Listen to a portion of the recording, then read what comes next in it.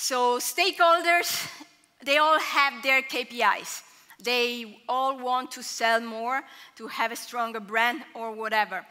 So a duty of a strategic designer is to integrate these business assumptions from the very beginning of their process.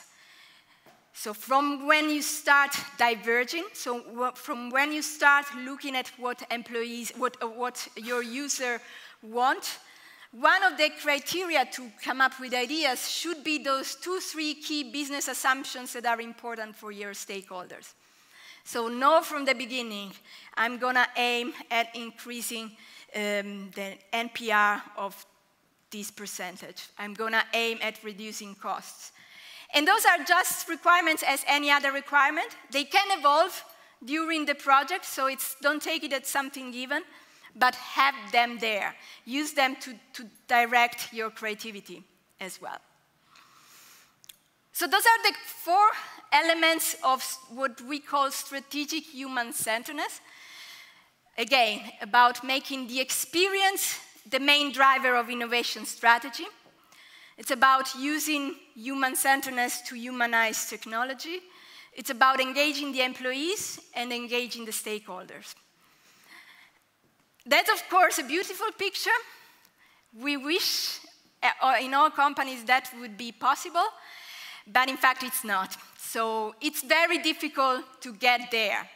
So Mowgli really needs to grow and fight and toughen up in order to be able to conserve his humanity within the jungle. And what I want to spend the rest of the presentation is talking about what can you do in order to grow strategic design. So what can you improve? Which leverage can you use to convince stakeholders to give you more space, to grow within a company, to scale strategic design within a company? And it's going to be mainly around 2 things. The narrative that you use to talk about design. So how do you interact in those conversations with stakeholders? And how do you plan your strategic design takeover? Let's start with the narrative. So the research that I'm involved with at the moment is looking at how large organizations grow strategic design. So what are the main actions, the main techniques that they use to scale strategic design? And it emerged that strategic designers use different narratives, different ways of promoting the design. Probably the most frequent is the sell narrative. So they go for the value of design. They treat design as a product, as a transaction. So if I give you design, you'll get more, any KPI, more return on investment on your technology, you'll get more sales, you'll get more brand loyalty.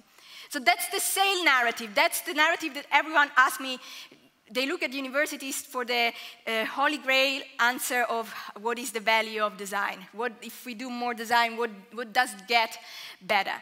That's a very difficult question to answer, and a narrative that doesn't always work. And there are different reasons for that. First of all, it's very short-term. So you can get to the next to this project, but it doesn't say nothing about the long-term adoption of design. And the problem is also that probably when you try to sell design, it's always that middle manager that won't be there next time, so you'll start again. And it's also very difficult to really isolate the value of design. So normally, when I talk to managers, so this is an inner crowd, so I can I can criticize design research in this environment.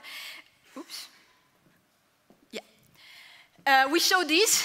I would show this study. Maybe you know it. It's from the Design Management Institute in the US. And what they say here is they look at the companies quoted in the US stock market, and what they notice is that those companies, so the red line, those companies that use design at a strategic level. So they have strategic designers, they have a CDO, they use design for branding, they use design for finding business opportunities. In a period of 15 years, they have a stock value that is 211% higher than the others. That looks great, but if you look at that deeper, can you really say that increase in value can be only isolated to the fact that you have a chief design officer? Very difficult to say, and that is the same in any kind of project where you say, oh, I'm going to advise you to target that particular user, that particular needs of the user. Can you really translate that choice into sales? Can you ever find that finest connection?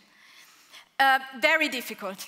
So if you still want to use the sell narrative to convince managers to give you credit with design, then perhaps this way of using it is a bit bad. It could help you a bit more.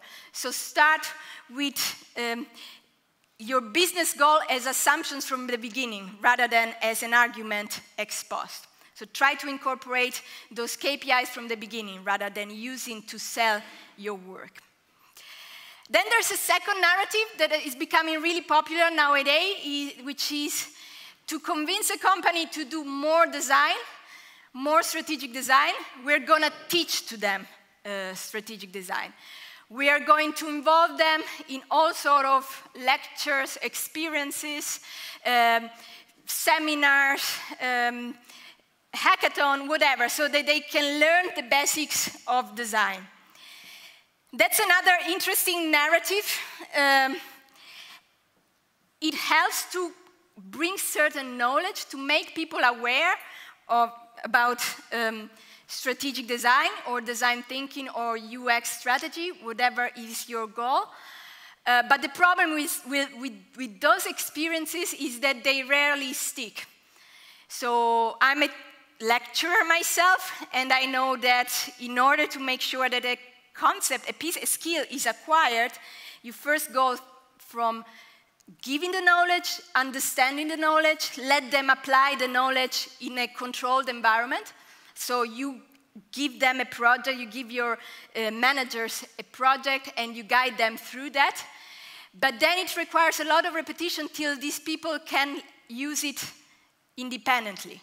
And we all know those statistics. In order to create a new habit, a new behavior, you need 10,000 hours of practice. You need 66 days in a row in which you do the new behavior.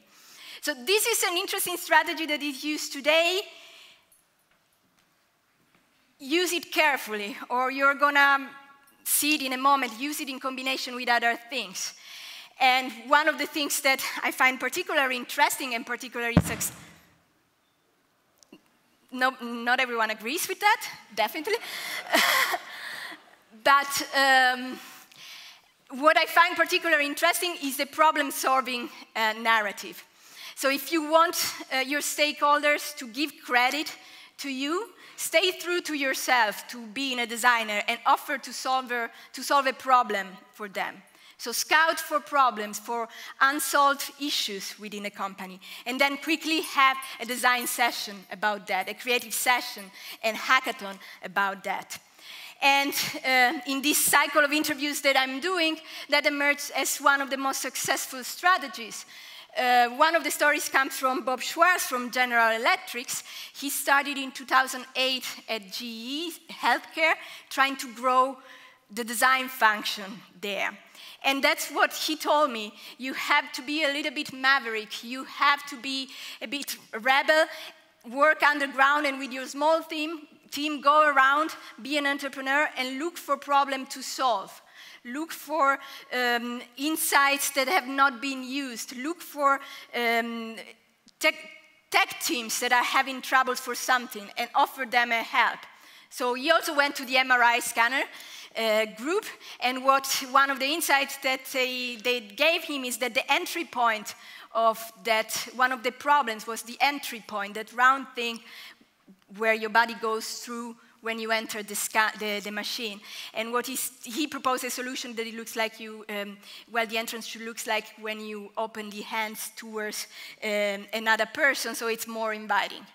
And with that, he got the attention of that team, and then started word of mouth, and then got to a point where now the design functions really drives the way in which GE Healthcare's innovate. So the problem-solving strategy costs time, but it's one of the most effective ones. And it sticks to who you are. You are there to solve problems.